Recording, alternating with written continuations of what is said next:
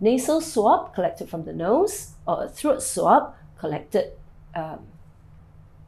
from the throat.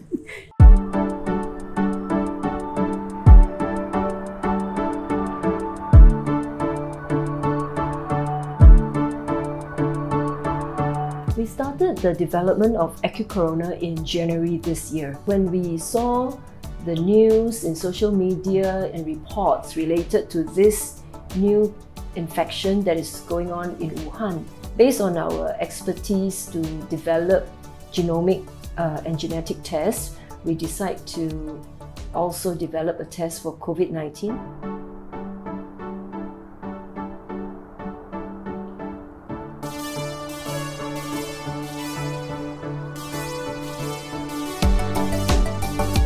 To date, we have 4 versions of our test kits: AcuCorona 2.0 and 3.0, which utilizes 2 genes in the 2.0 version and 1 gene in the 3.0 version. One is called the RDRP and the other is called the Egene. And they are in the format of a 96-well plate. AcuCorona Solo and AcuCorona Eco are provided in the non-plate format.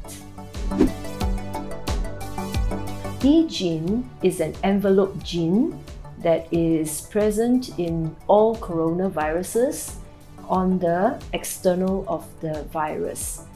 So when we develop a test that detects the Egene, it can detect coronaviruses, including SARS, MERS, and of course COVID-19. The RDRP gene stands for RNA-dependent RNA polymerase. So this is a gene that is unique to the COVID-19 virus. So when the Egene is identified, we know that this person is infected by a coronavirus. And if the RDRP gene is also concurrently identified in the test, we know that this person is specifically infected by COVID-19.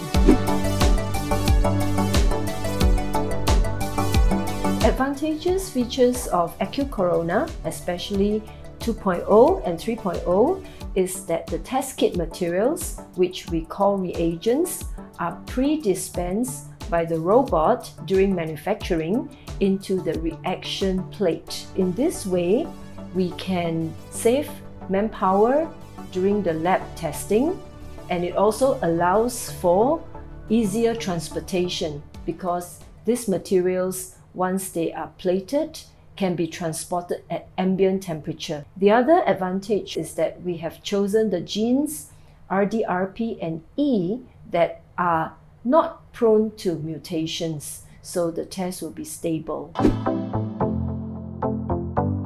Samples, which are either the nasal swabs taken from the nose or the oral swabs taken from the throat, is collected and it will be sent to our lab for testing. Once the logistics send it to our lab, we will do the necessary documentations and start to process the sample. The first step is the RNA extraction with automated instrument in our lab. The RNA that is extracted will then be put through the PCR test using our test kit.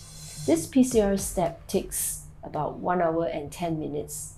Once that is done, the data that is generated will be checked and then the results will be reported to the ordering physician.